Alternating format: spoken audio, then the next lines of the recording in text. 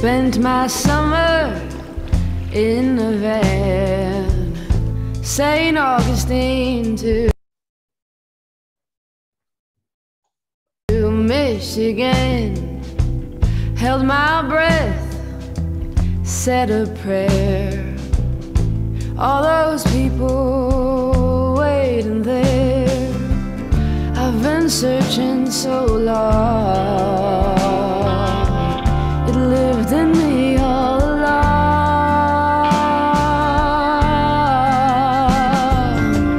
Burned me in the desert and drowned me in the rain. Throw me to the thunder, push me over the plain.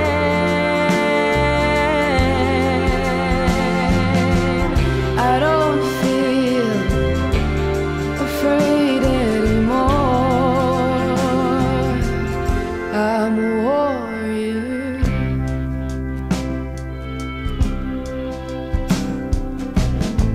Bright lights, sharing tears, thanking grace for bringing us all here.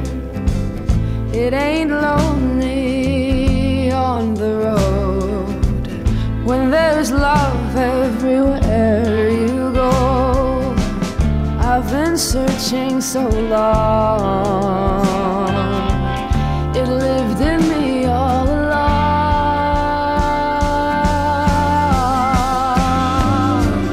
Burned me in the desert and drowned me in the rain.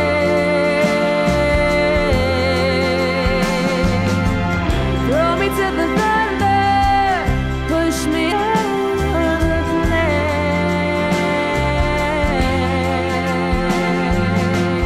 I don't feel afraid anymore. I'm a warrior. I'm a warrior. I'm a warrior. I'm a warrior. We are warriors.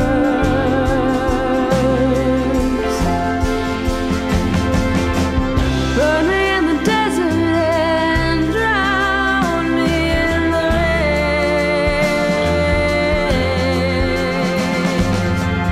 Throw me to the thunder, push me over the plain.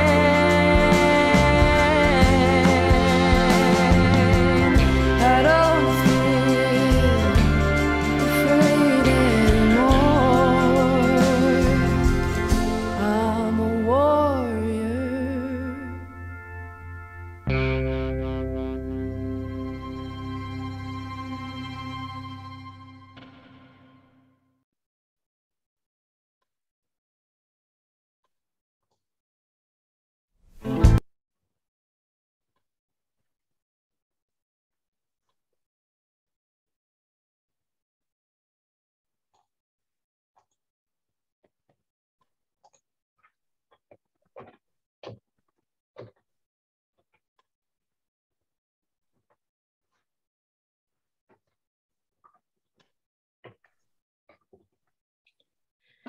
Welcome and glad you're here to join us today. We have a few disclosures to go ahead and read.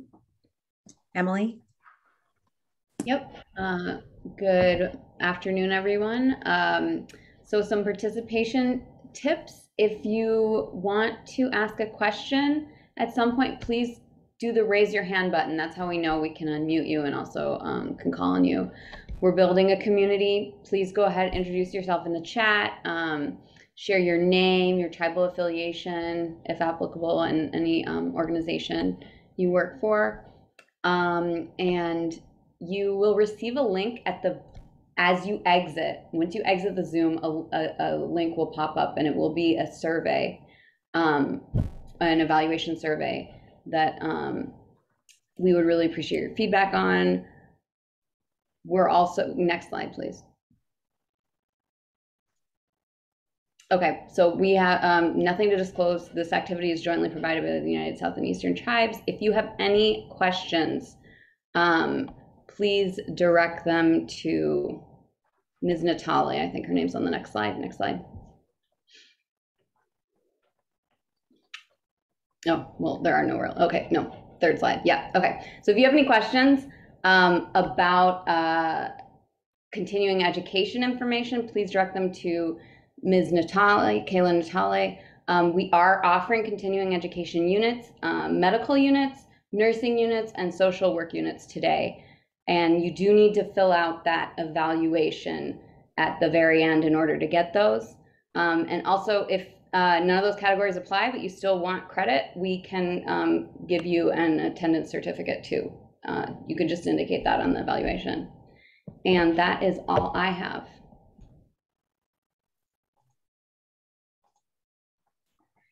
Welcome, all my relations.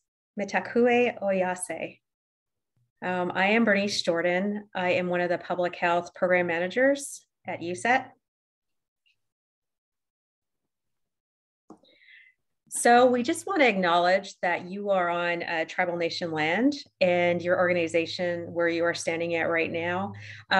Just to, a little bit further, if you go to this website, nativeland.ca, you could find out where you are located at this moment.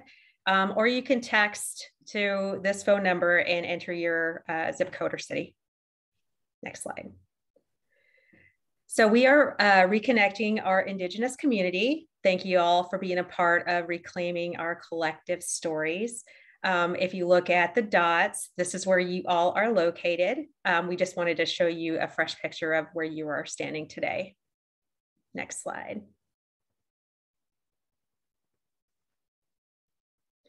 I would like to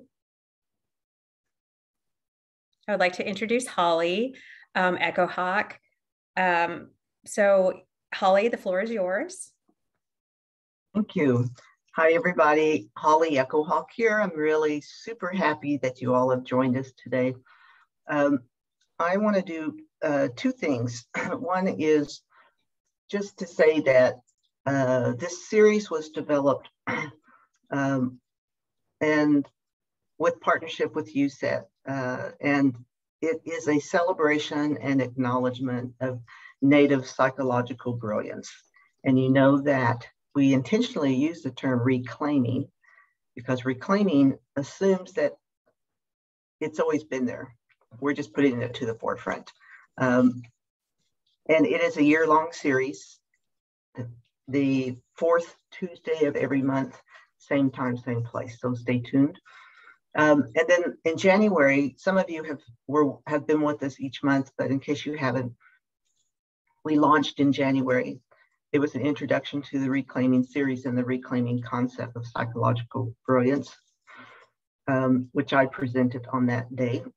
February, we focused on nurturing psychological brilliance and resilience in Native young adults. So we had the Indigenous education folks, Cobell Scholarship, and the Indigenous, and they talked about the indigenous concept, which I love. And Melvin, the CEO of Indigenous Education, and Alani Fox talked about the indigenous group. Then we had two students, Zoe Harris from Mashpee Wampanoag, fabulous PhD student now in Chicago, and Johnny Buck, who is Wanapum and Yakima from the Columbia River Gorge area, and they were just fantastic. So if we can go to the next slide. So today, what a treat you're in for today. Today, we're going to, Jeff King is going to talk about some and provide some really fascinating, fabulous, exciting, validating information about Native brilliance. So after you listen to this today, it is going to generate discussion amongst you and your staff and your organization and your community about the assumption of Native brilliance, what a powerful impact Native brilliance has had on the broader world, not just here in the United States, but everywhere. He's specifically going to talk about Native influence on the evolution of modern psychology, and how Western in science and Western behavioral health influences behavioral health training. And last but not least, the need to decolonize mental health and substance use treatment for Native people. So with that, I want to introduce my friend and colleague and relative, Jeff King, and he and I have worked together for at least 30 years, and I'm just thrilled to have him here, and I know you're going to enjoy his presentation. So, Jeff. Thanks, Holly. Greetings in my language. I guess first and foremost, what I'd like to do is acknowledge the Lummi and Nooksack tribes upon whose land we here exist. I think it's, I'm glad that there was this land acknowledgement. I think it puts things a bit more in perspective if we connect to our historical roots. So do I have access to the slides, or do I just say next slide? Just say next slide. Next slide then. Thanks, Brian. There we go. One thing I like to do in my presentations is to show families and children. Sometimes when in presentations you can get theoretical or kind of heady in the things that we talk about, and it's important to be rooted and grounded in people's lives, to see that the things that we're talking about aren't just information, but it affects people's decisions, people's view of themselves, their life trajectories, and so on, and that this information can be used to actually touch real families' lives, real decisions being made, and internalized attitudes towards themselves. So these are real people. And I hope that as we're listening, we ground ourselves in, families that we know, families that we work with, communities that we work with, and so on. So next slide, please. By way of more introduction, I am in my language, I'm the Ishtaheki in my family, which means white boy. But you can see there's a picture of my grandfather. And then on the right side, there's a picture of my grandmother. She's the one on the left. My grandmother never spoke English. My grandfather did. He was actually one of the first lawyers in Indian country in Oklahoma. Next slide. And there's a picture of my mother on the left. When she was in the military, she was a nurse. She left the community and went into the military. She met my dad here in Fort Lewis, Washington, and they got married over in Korea during the Korean War. They got married in their fatigues. But when my mother retired, she went back to our tribal community just because she just said, "Oh, Jeff, I just want to be around my people. I just want to be able to speak the language." And she did retain her language her whole life. But English was her second language. She didn't speak English until she was grade school age. And she went to Chilocco Indian boarding school, the same boarding school Holly went to, but I think it was about 40 or 50 years later. So that Holly went. And then there's a picture of my family. And as you can see, I'm the whitest one in the family. That's my mother in her 80s by that time. So just to let you know some context of where I come from. My aunt was on the tribal council for about 13 years, Irene Cleghorn. Next slide, please. And this is just a little bit of my background, so you kind of know where I'm coming from. I'm a clinical psychologist by training. For the last 30 years, I've worked in Indian country, different capacities. I was director of Native American counseling in Denver for about 13 years. And we served tribes in a number of states. I was a clinical psychologist following my stint in Denver at the Taos Pickeries Health Center. This was through IHS. I was there for 2 years. And then I have been a professor here at Western Washington University for the last 14 years. I still see Native clients and work with Native communities, even in this capacity. Some of the background stuff that I've been doing more recently is psychological evaluations for adult Native folks who were sexually abused in the boarding schools. And this is across states and tribes. Hard work, but definitely worth it. I've done psychological evaluations and expert witness testimony in child custody evaluations, and that includes ICWA. And then forensic psychological evaluations for people that were either headed for prison or leaving prison. And it was for the purpose of when they were going to prison, what kind of sentence would they receive? And post-sentencing had to do more with what kind of conditions would be in place for them as they left. And then national and international involvement addressing cultural competency and behavioral health. And that's where Holly and I have linked up over all these years. So next slide, please. And this is the topic of today, reclaiming Native psychological brilliance. And what we'll see is that it's always been there. What we're going to delve into is some sort of a snapshot of where we've seen that historically. So we'll move right into that. Next slide. Okay, I need to shift my view a little bit here. Okay. When I can't really see the whole, let me just see here. Where's the 100? There we go.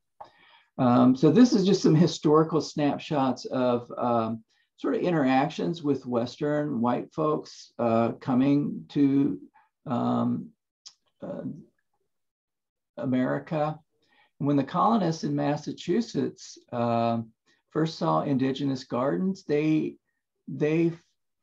thought that Native people didn't know how to farm. And they thought, that you're supposed to plant things in rows and, not in three-dimensional sprawls and so on. And yet they were eager to eat the food that the Native people supplied, but they didn't realize that the Iroquois understood how the bean, the corn, and squash plants work together to produce abundantly and to maintain fertile soil. And they had a legend, the three sisters, and the corn was the oldest sister. And that was that by the time that she was planted first, and by the time the stalk of the corn was up, then that allowed the beans to wrap around the stalk to reach the sunlight, but also the stalk provided shade. And then the squash was planted, which provided shade and kept moisture in the ground. And that's just on the surface. And underneath the surface, the roots and the bacteria and the nitrogen that they released actually fertilized one another in their growth patterns and also kept the ground fertile. So you didn't have to fertilize it and so on. So there was genius in integrating these plants together. And then another story comes from up in this region where when folks saw that the Native people were throwing carcasses of salmon back into the river after they had used the meat and so on, they thought it was superstition. And years later, scientists, marine biologists, and so on found that when you release a carcass into the creek, nitrogen is released 100 meters in both directions. And it supplies nutrients to the plants on the shore, as well as nutrients in the water. And so now biologists actually have it as a practice to return salmon bones to streams when they're preparing to reintroduce salmon to the streams. And so it's become state policy to do this, a Native practice. Next slide. Forest burning, we've been talking about, we've witnessed the wildfires that have been going on for a number of years now. When federal fire prevention saw what natives were doing with these controlled burns, they outlawed them. Didn't allow Native people to practice that. And later, they found out that withholding these controlled burns actually exacerbated the conditions to create wildfires. And so now there's a big U-turn, and they're returning back to tribal knowledge of these burning practices. And what you can see, this one fire expert was saying, we need to return back to what indigenous people, their understanding, and recognize the genius that's there, basically, and put them into practice. Another fascinating piece of indigenous knowledge is that here up in the Pacific Northwest, that they've been investigating the Coast Salish stories of these yahoos, yahos, which are spirits associated with the shaking of the ground and rushing muddy water. But they say as they investigate the tales, they can trace these, in the stories, they can trace them to specific locations. And they found that these are areas of ancient landslides, and that they can follow the stories and find fault lines that they wouldn't find otherwise. And so one of the geologists said, if you hadn't heard the stories, you would never be able to find these. So here in the native tradition is even knowledge of land and earthquakes. Next slide. I was in Denver at the time that this happened. There was a hantavirus outbreak, very deadly. People were quite scared. People were dying from this and so on. And scientists were really perplexed trying to figure out where did this originate. And they got the answer from Navajo elders and medicine people. And they had predicted the outbreak based on weather patterns. And it went back historical in their knowledge and so on. And they were able not only to talk about what happened, what conditions, but also treatment for the hantavirus. In another area in the Southwest, there are now projects that are looking to plant plants and farming practices that Native people have been using for eons to draw upon them for potential solutions to the growing worries over future supplies. Greg Barron Gafford, University of Arizona professor, said, learning from and incorporating indigenous knowledge is extremely important for us to figure out how we're going to be doing our crops into the future.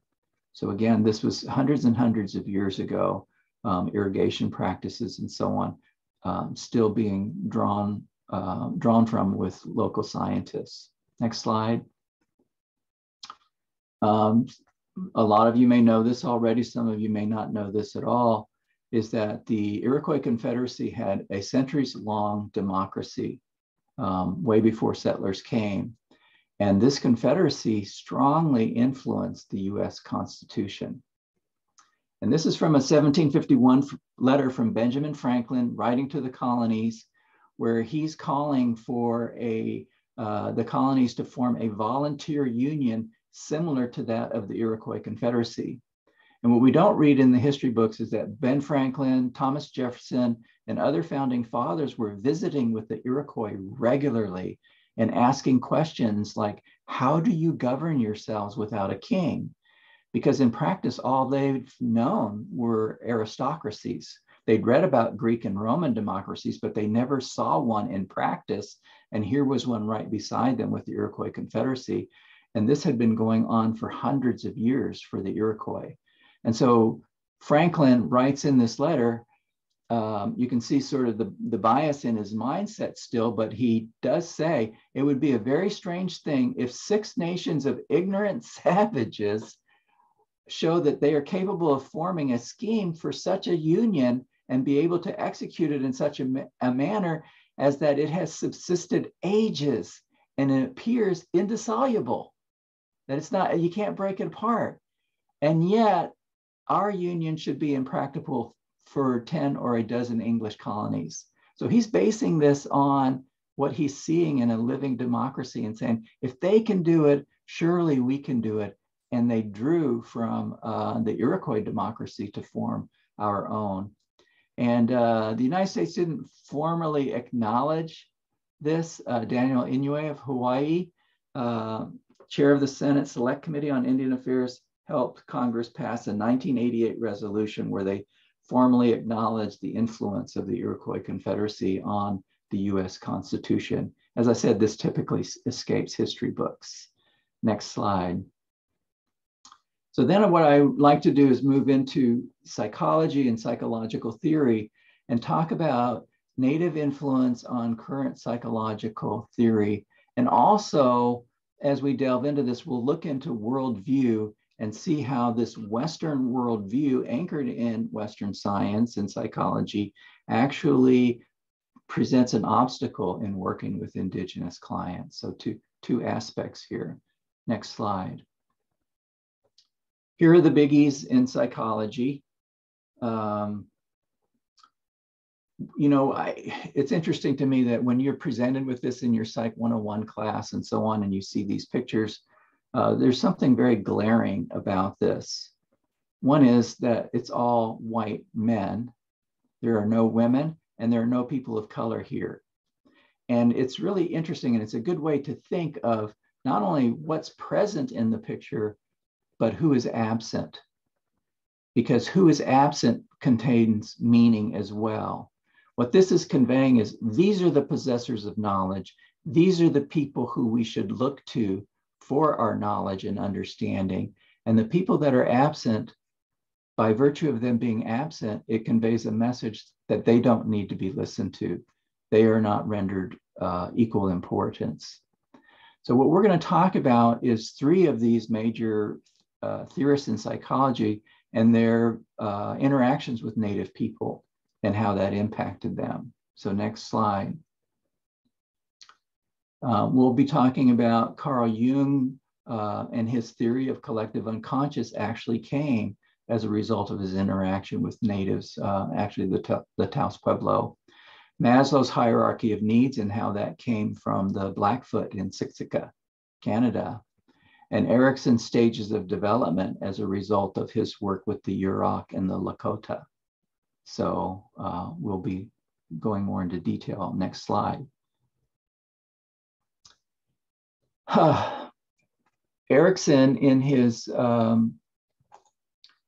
this is really fascinating to me. And one of the last letters that he wrote a few months before his death in June of '61, and this was 36 years after his encounter at the Taos Pueblo, but he said, "We are sorely in need of a truth or a self-understanding similar to that which I have found still living with the Taos Pueblo."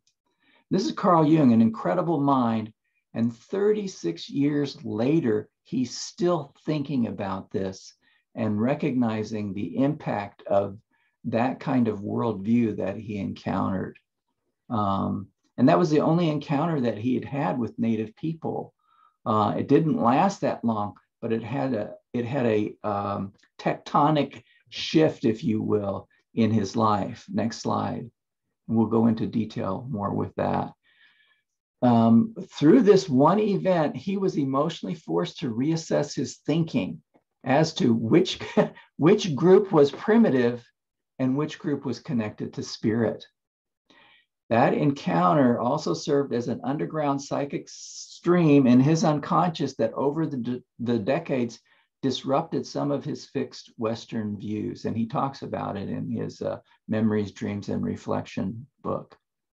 Jung was thrust into the unconscious by this exchange, and that he was deeply penetrated. He used the word stabbed by his encounter with this man, Mountain Lake.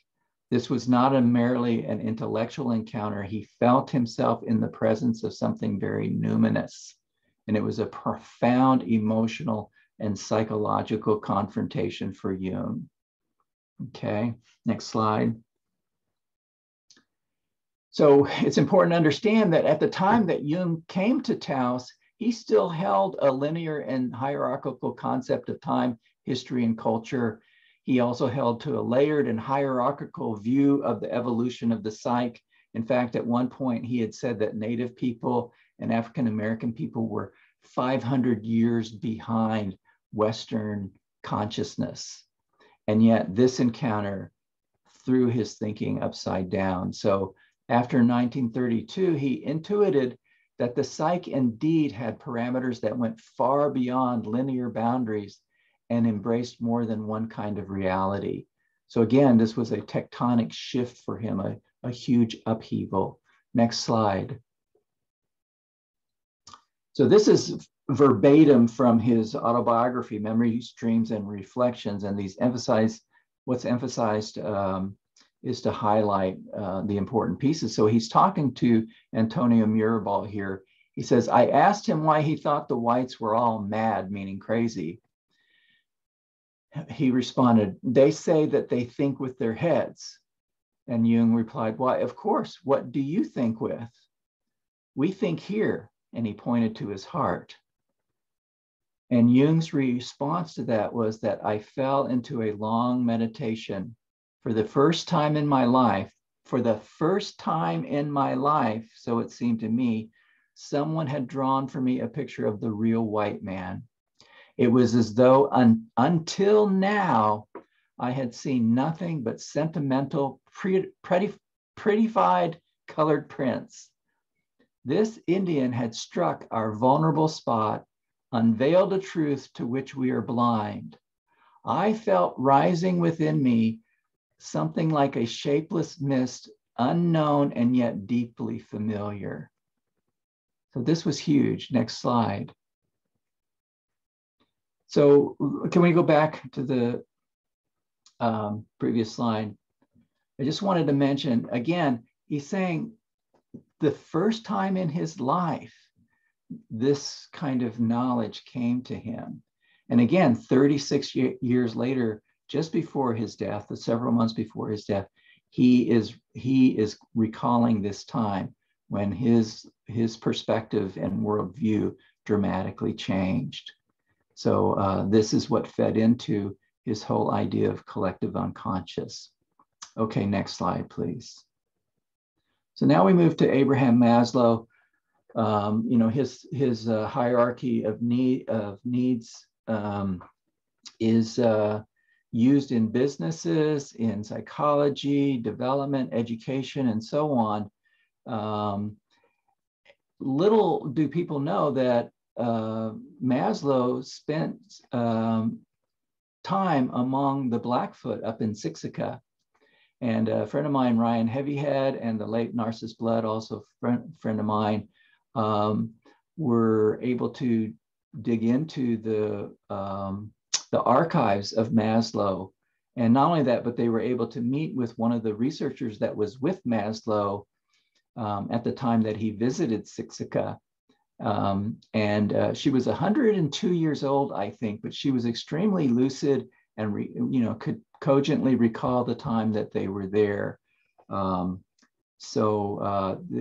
have some solid research to back up these findings. Next slide, please. Before Maslow came to Siksika, he was operating on a theory of male dominance. He was interviewing students at Columbia University. He developed a questionnaire that wanted to get at why males dominate females. And this had been from primate studies, and he was extending it to humans. And eventually he quit asking men these questionnaires because he saw that women were more the victims of this male dominance. And one of his anthropologist friends suggested that he look at this cross-culturally and have a cross-cultural experience. So he was able to go to the Blackfoot Reservation, and he was blown away. He discovered astounding levels of cooperation, minimal inequality, restorative justice, full bellies, and high levels of life satisfaction.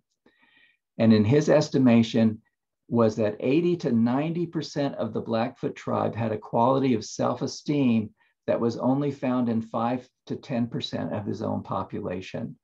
So here's this guy out of studying hierarchy and male dominance and so on, and he sees, here's a society where this isn't existent. in this society. And so then he wondered, how were these people able to come to this kind of quality of life and self-esteem? So he wondered if it was in the child rearing. And what he found was children were raised very, very different than in Western society. Children were raised with a great permissiveness and treated as equal members of Siksika society, in contrast to what he called a strict disciplinary approach found in his own culture. And despite having great freedom, these Siksika children listened to their elders and served the community from a young age. They weren't rebellious, they weren't acting out. They had great respect for the elders and the communities and were involved in serving the communities. And so according to Ryan Heavyhead, witnessing the qualities of self-actualization among the Blackfoot and diving into their practices actually led Maslow to deeper research into the journey to self-actualization. Remember, he was studying male domination, but after his encounter at the Blackfoot, he moved towards studying self-actualization. And this led eventually to the publishing of his hierarchy of needs concept in the 1943 paper. Next slide. So in reflection, it was a community whose members as a collective felt self-assured and confident. They interacted altruistically, and they discouraged competition. And in this world, Maslow quickly learned that it was his assumptions and the systems of thought and practice they derived from, or that worldview, that were truly deviant. So it was a reflection back on his own Western worldview, and he saw this doesn't work in the same way that the Blackfoot raised their children. So he returned home to Brooklyn. He actually tried to live out what he observed in Blackfoot country in his apartment buildings, but people thought he was crazy. You know, he's like, why we have a child here? Why don't you share in our child rearing, and we'll share in your child rearing, and so on. And they just looked at him like, what are you talking about? But what he did do is that he changed his entire research trajectory, and he started investigating normal human psychology. And when he remembered his Blackfoot experiences, he began to render models and ideas that would eventually transform our Western science. And later in his life, even though Maslow never really, I knew somebody that, I know somebody who interacted with Maslow back in the day, and he said he never talked about his experience at Siksika, with me at least. But later in life, Maslow remarked that his experience at Blackfoot shook me to my knees. So next slide, please. Now we're moving to Erik Erikson, and we don't hear this as much. We can read this in, his book on society. What is the title of the book? I'm blanking on it right now. But anyway, Childhood and Society. But here's a snapshot of his timeline when he came, he actually studied Native Americans while he was in Vienna. But then he, in 1933, completed his psychoanalytic training. Same year, he moves to the US and meets some cultural anthropologists. And he's able to travel with one of those to Pine Ridge of Oglala, Lakota. And then later, he meets with some other anthropologists. And through them, he was able to travel to the Yurok and meet with them. And 11 years later, he publishes the book Childhood and Society. So that's kind of a timeline for Erikson. Then I want to delve into more deeply into how this impacted him. So McKeel was one of those cultural anthropologists that traveled with him, and he knew that Erikson had read and was fascinated, read novels and comic books about Native Americans while he was in Germany. And he read about the Sioux in particular, or the Lakota, and it was about, when he was in Germany, it was pronounced Sioux. But he was excited about being able to visit the Lakota. And so when he got there, he found himself deeply impressed by traditional Sioux tribal child rearing practices. In Erickson's estimation, the Sioux had a deeply integrated culture in which children felt a sense of wholeness and contentment. And again, his training had been with children. He studied under Anna Freud. She was his primary mentor. But he'd been working only with Western European children. And so he saw a level of wholeness and contentment that he didn't see with white children. And their approach, developmental child rearing approach, contrasted starkly with childhood training in modern Western culture. And he notes that the Sioux actively encouraged their children to be independent. Only when strong in body and sure in self is the Indian child subjected to the inevitable social forces and pressure any society brings to bear on the young. So what he was seeing here was that the Lakota let their children just kind of develop on their own, experience a great deal of independence, and only when they saw this sense of self coming together did they begin to apply some of the social cues and nuances that they needed to abide by. And then he compared that to white American children and said, you know, what we do in the West is only after a first condition of orderliness and compliance is established. So we emphasize in the West orderliness and compliance, like don't do this, don't do that, and so on. Then do we allow them in individual assertion. So it's like the Lakota do it the other way, and we do it backwards, so to speak. Next slide. So not only he was deeply impacted. I get another one of those tectonic shifts for him, for a psychologist. It encouraged a lifelong interest in comparative and historically grounded cultural studies. And even at the end of his life, he and his wife, Joni, were traveling to Arizona to talk with people from the Navajo tribe. I talked with Erickson's son, Kai, and he remembers being in Navajo country with his parents way back. But so you can see that this interest in indigenous culture and knowledge and so on was one that he held throughout his life. So, but in 39, he traveled to the Yurok, and through observation there, he recognized that that culture and external events have a significant impact on behavior. It's not just the nuclear family. He noticed how the Yurok treated the river with respect and taught others to view the river with respect. And he saw that that kind of attitude and that kind of reverence for nature actually was instrumental in child rearing and the child's sense of self. Next slide. So he extended this early work on cultural Yurok of the cultural uniqueness of the Yurok and the Sioux into his psychohistorical studies. And Margaret Mead, famous anthropologist, she said to him that his life stage view was too close when he was using it in a linear sequential manner, that he had to open its edges to permit historical variation. And I would add cultural variation, which was he was getting a full dose of it in his visits with these two tribes. Next slide. So in 1934, observations on the Yurok childhood and world image, it shows Erickson thinking very, very different than what he wrote about in his earlier work. He had moved a field of education in childhood alone and now was considering adult meanings and mature psychological content and rituals as it impacted children.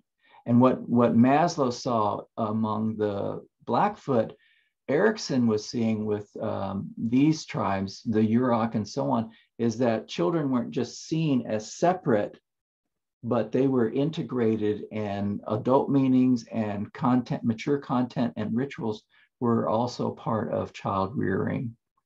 Next slide.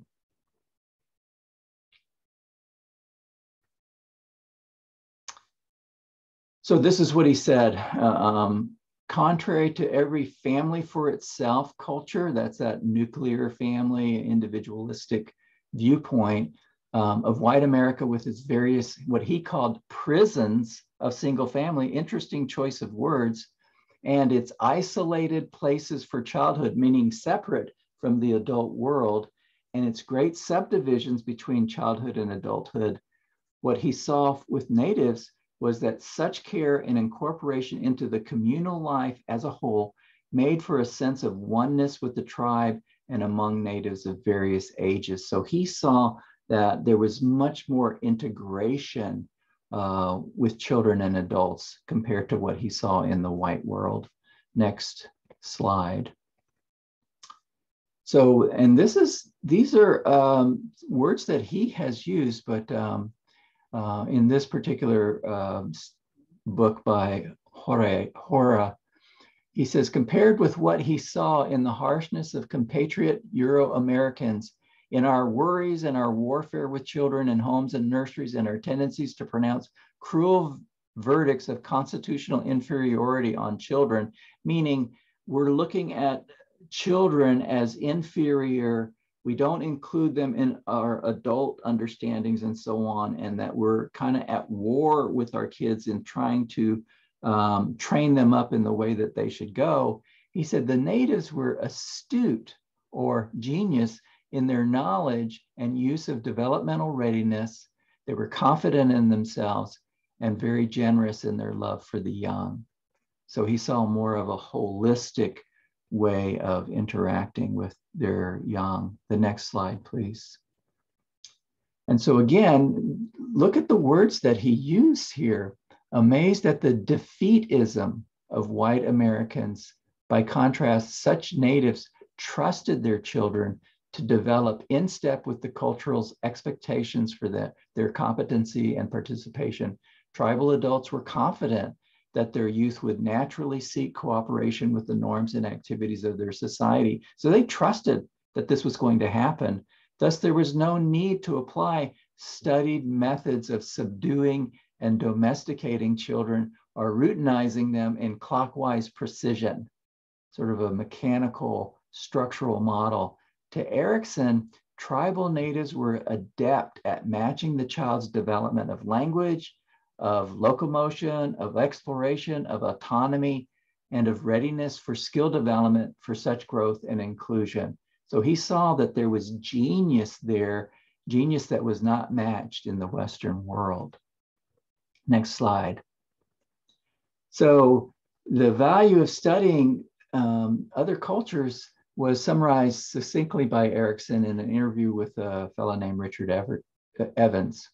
And he says, the interesting thing was that all the childhood problems which we had begun to take seriously on the basis of pathological developments in our cultures, the Indians talked about spontaneously and most seriously without any prodding. In other words, they were right there. They understood this. They referred to our stages as the decisive steps in making of a good Sioux Indian or a good Yurok Indian, and good meant whatever seemed virtuous in a strong man or woman in that culture. I highlighted this. I think this contributed eventually to my imagery of basic human strengths. So again, this was sort of a worldview challenge for him and tossed his ideas upside down. And so it was actually on the basis of these cross-cultural comparisons that Erickson felt confident in proposing his H-stage developmental theory of his 8-stage theory of psychosocial development. Here's a picture of that. But where he got this, what shaped it significantly was his interaction with tribes. And so that doesn't get mentioned in our textbook, but that's where it was drawn from. And we can see, you know, by just covering Erickson's own statements that this was a huge influence. Next slide. So here, they're not just interesting facts of history and Native American influences on psychology, but there's something subtle here, much like when we put the biggies of psychological theory, Freud and Jung and all these others. there's something subtle here that can be overlooked pretty easily, and yet it might be the most powerful takeaway message. And that is all the studies presented, articles and books written, they've all been written in a unidirectional manner, meaning it's from the white point of view, the Western point of view. And the question here, and this is the takeaway message, is where are the Native voices? If they were so influential on Jung, on Maslow, on Erickson, and so on, where are the Native voices? What is it that people did not go to Native communities and tap into that genius, that understanding, and so on? And then the second question is, what is it about our science that we have only one side recorded? And that's where we move into the next part of this presentation. Next slide, please. So I want to talk about the influence of the Western worldview in working with Native people. Okay, next slide. This is a concept, the space in between. I got this from a fellow named Timothy Day, who was a marriage counselor in Denver. And he said that when he counseled couples, he didn't really see each person as his client, but more so that space in between, because something had happened in their relationship in that space in between that created problems in such a way that they were seeking counseling. So it could be, you know, an imbalance of power. It could be that it was not safe any longer. Maybe one person wasn't nurturing and cultivating that space in between as much, whatever. But he would look at that and say, this is what's going to be the most telling factor of what's going on between these couples. And so what I did was I took this idea and applied it to culture and worldview. And what has happened historically is that there's this space in between regarding our history, and in particular, Native American history and white history, and all the things that have happened over time has gone into this space in between. And a lot of it can be explained by a very different approach to the world through our different worldviews. Next slide, please. This was Sam Proctor, a medicine man that I was privileged to get to know a little bit. And when I was sitting down with him one time, I was wanting to ask how Native people from our tribe, how they treated depression and anxiety and post-traumatic stress and other kinds of illnesses. And the very first thing he said to me was, Jeff, the Ishtijati, meaning white man, or the Ishtaheki, meaning white man, and the Ishtijati, meaning the red man, live in two totally different existences. And he was saying to me that if you can't understand the worldview of Native people, you won't be able to understand what I'm trying to tell you about traditional medicine. Next slide. So worldview matters. It's important to understand the worldview of tribal people. And in order to do that, you have to set aside your own cultural worldview if you're non-Indian. And I'm not saying that you need to discard it. What I'm saying is just set it aside, sort of like taking a lens and moving that lens aside so that you can be open to understanding the worldview of Native clients. Excuse me. And so the reality is that Native clients may be unwilling to open up as much about their lives if you're not willing to join with them in their understanding of the world. If you take your own Western template and are looking through that as you're working with Native clients, your effectiveness is severely limited. I want to give an example, a couple of examples here. I remember this one client that came in, a Lakota woman, and one of the first things that people would do when they met with me, because I look white, they go, how is it that you came about working here? And they want to know who I was. Who's this white guy at this Native counseling center. And so I would introduce myself in the native way. I'm Jeff King. I am an enrolled member of the Muskogee Nation of Oklahoma. I belong to the Sweet Potato Clan, and our tribal township is New Tulsa near Holdenville. That's where my family originated. And they're like, okay, now I know who you are. You could just see their shoulders just kind of relaxing, like, oh, okay, he's Indian. It reminds me when I was at the Taos Pueblo, my mom came to visit, and I took her around to show her the hospital. She was a nurse, and I thought she'd like to see Indian Health Service.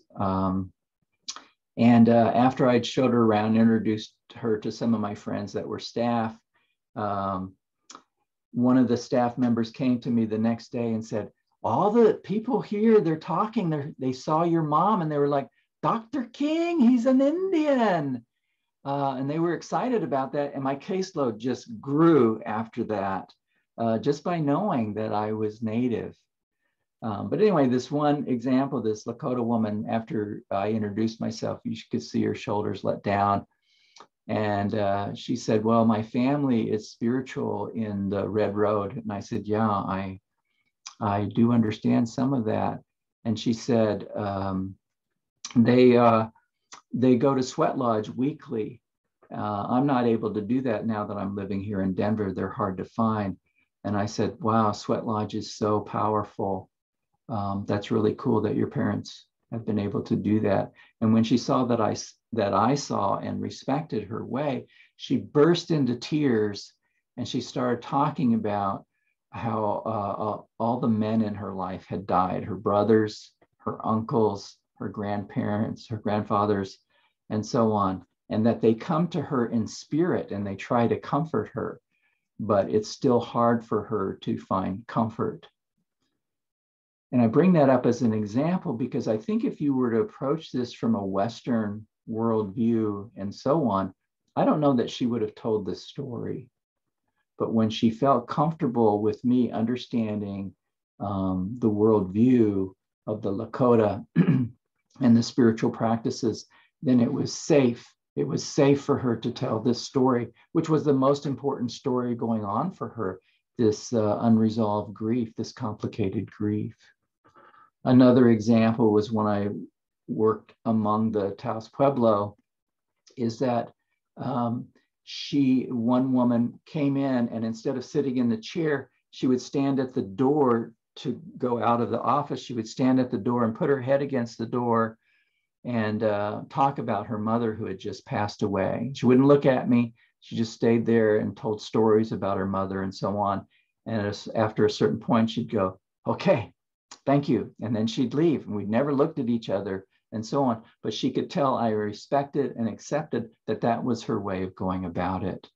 I see we're short on time, so I'm not going to use this other example. I'm going to move to the next slides. Try to use just a few more minutes here. Go ahead and tap it again, Brian. And again, this is, I like to think in pictures, and this is to me a really nice picture. It's kind of simplistic, but I do think it captures patterns of culture. That this is the Western view of humans, that we're superior to the rest of creation, and we're to dominate and master all that is below us. I could go into talking about Plato and Aristotle and how they reinforce these views and how it manifests itself through Western history, but we don't have time for that. But with indigenous thought, they don't see humans in the same way. They see humans as part of creation. The Lakota terminology, mitakie o yasin, which means all my relatives, or we are all related, captures what this is about, is that it's not that we're on top and you're beneath us, that we're all in relationship to one another. There's a very huge difference in worldview. Next slide, please. Just a quick example, a Cherokee chief was meeting with a British admiral to sign a treaty. And when they met, the admiral showed up with all his military men, and the Cherokee showed up with their women and families. And the first thing that the speaker said was, "Where are your women?" And he realized that this was an out of balance people, because they only had their men. And he deduced that there could only be destruction coming out of a treaty where there was such imbalance between the peoples. And that is the native worldview played out in real life. And I think that this chief was entirely right in his assessment. Next slide. And you'll have copies of these slides so that you can look at them more in detail. Don Fixico, fellow tribal member, basically when they asked, what's the difference between worldviews, he said the linear mind, which is the white mind, looks for cause and effect, but the Indian mind seeks to comprehend relationships. And that is a foundational part of worldview and the differences between Western worldview and indigenous worldview. Next slide. I won't go into detail here, but to me, I created a Venn diagram to show the differences by contrast between the values under Western worldview and indigenous worldview. And they're contrasted like hierarchical versus shared, linear versus holistic, superior versus equal. And you can go through that and see how that might play out in real life. Next slide. Here's an example of that Western worldview thinking of itself as superior. This was Alan Kasdan, president of the American Psychological Association. At this conference, he said, we want to develop evidence-based treatments for individuals of diverse ethnicities and cultures, not only within our country or continent, but for diverse peoples of the world. It's really nice in terms of his intention, but if you think about it a little bit, you'll see this play out of differences in worldview. Next slide. There's three major implications that reflect this Western scientific superiority. We implies Western scientists want to develop evidence-based treatments. It implies that non-served cultures haven't developed their own effective practices.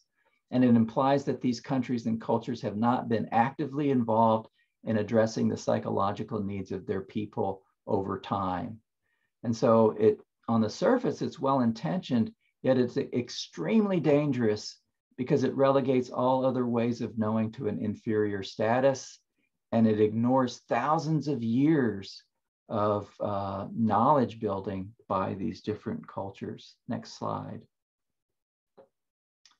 Next, hit it again. So the basic dynamic here that exists through our educational systems, our mental health systems, our mental health theories, and so on, is that it's the Western approaches that we need to come around to, which are all anchored in Western worldviews, but North American indigenous people need to come around to Western approaches in order to be valid.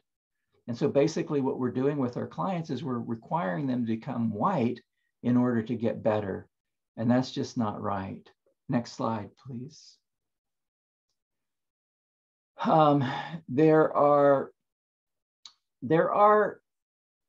practices used in therapy and counseling that can be used, but what's important to me is, I just lost the share screen. Thank you. Is that if you remember in third grade when you did the experiment on osmosis and you had the carnation in the vase with clear water, carnation stays white, but when you dip it in ink, you can see the ink going up and turning the petals blue. To me, Western theories, in order to be useful and not colonize, what we need to do is see if we can anchor them in a traditional indigenous worldview. And if we see that it can actually be anchored in that indigenous worldview, and it's from that we present our interventions, then those theories can be useful. But if they can't be anchored in that way, I would question them. Next slide, please. Yeah, let's just skip this one and go to the next one. Here's just an example of indigenous knowledge. Thanks to Richard and Etheline Two Dogs for providing this slide. But you can see here a very holistic view of child rearing and the stages of development I don't have time to go into it, but even singing to the unborn baby, that you create a positive environment around the mother. There are blessing of the womb ceremonies and so on. Grandmother is involved. A name is given after the birth, and you can just see how these stages of life development are integrated with adults and with spirituality. And we won't have time to go into that more. Next slide, and we'll just go through these really quick. So what is the takeaway here in behavioral health? What first and foremost is really an attitude that you hold within yourself. You have to become familiar with indigenous ways of knowing. We have to disentangle ourselves from the existing Western dominant narratives and seek to understand the world through an indigenous perspective. And in doing so, we have to focus on our attitude and examine our own relationship to space and time. Next slide. What kind of energy do we exhibit in the space we inhabit and in our relationships? Because if we have that dominant energy, that forceful energy, that doesn't work in Indian country.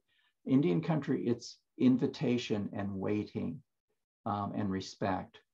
So we need to examine our relationship to power and examine whether we truly listen to the voices of our people, of our community. And in all counseling and treatment approaches, we must be, that diagram that I had with the arrow of coming around to Western ways of thinking. In all our approaches, we must be reversing those effects. And rather than coming around to a Western way, let's root ourselves in the indigenous way. And then next slide. So we need to recognize that there's a huge disconnect between our training.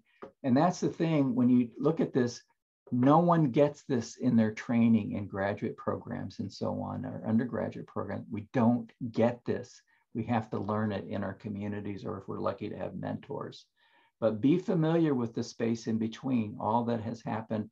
And finally, do the work on yourself. That's where the work needs to happen first and foremost. And then final slide from me. Mado, thank you very much for your attentiveness to this. So I'll turn it over to the presenters, the facilitators. Thank you, Jeff. That was super awesome. And we don't have time to do this part, but Olivia Davis put it in the chat, so that's great. You all will receive a copy of this entire PowerPoint and a way to access the recording if you want to share it with your staff or other people. We know we're a little bit past the hour, but if you can go to the next one more slide, I think. We always begin every session with a video and we end with a video. So if you have a few minutes to hang on, I just wanted to thank Dr. King for this fabulous information. I like the way you use the tectonic shifts with the Young, Maslow, and Erickson. And Jeff and I have often said that it's important to remember that Western worldview impacts science, science impacts training, training impacts your credentials, and that can all result in a disconnect with Native patients. So paying attention to that is super powerful. And so happy you all could join us. Be safe, and we're going to close. So hope to see you next month, same time, same place. Hi, my name is Donette Ray. Go ahead, that's it. I'm a Native American girl, and today you're about to get schooled.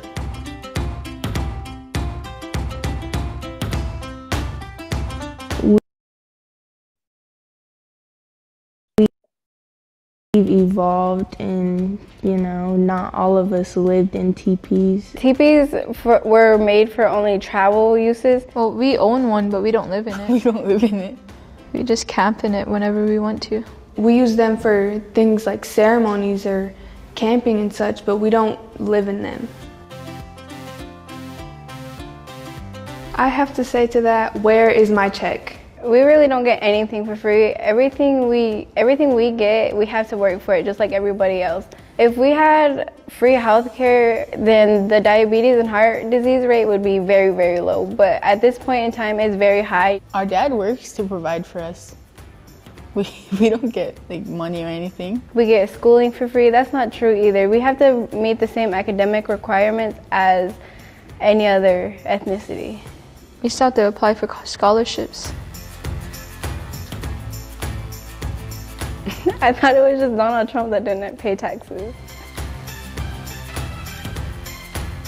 If we were rich off of casinos, why would we need government money? I think that we just mostly lose our money to casinos. We all gamble. Not all Native Americans wear headdresses. In some tribes, they don't wear them at all. In my tribe, we don't wear headdresses, and we never did. Women don't wear headdresses, and you have to earn them. It wasn't just given to them or handed down to them. You have to earn every feather that makes up that headdress. If you were to buy a headdress, that would be disrespectful because there's no meaning behind it. You didn't do anything to earn it. All you did was pay for it. That's racist. And a lot of people say that the redskin term comes from the color of our skin, but if you look at me, I'm not red. Society is just played into it like the word redskins is okay when it's not. The word redskin came about from the scalping of Native Americans. Redskin means the blood that was dripped from down on their faces. That's a major league sports team, and their argument against changing the name would be just like me having a conversation with my mom, and my mom asked me, "Why don't you like Brussels sprouts?" Because I don't. It's not like we have a mascot that's called White Man.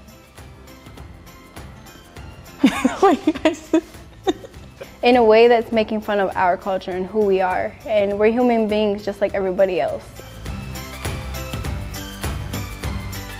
I love that video.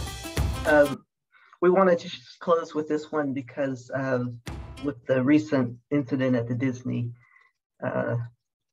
World, and just to hear the voices of young Native women.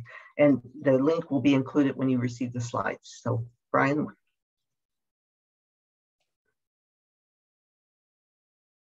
Yes, please don't forget to do the survey that is going to populate once you exit the meeting. And it's also been shared in the chat by Emily Field.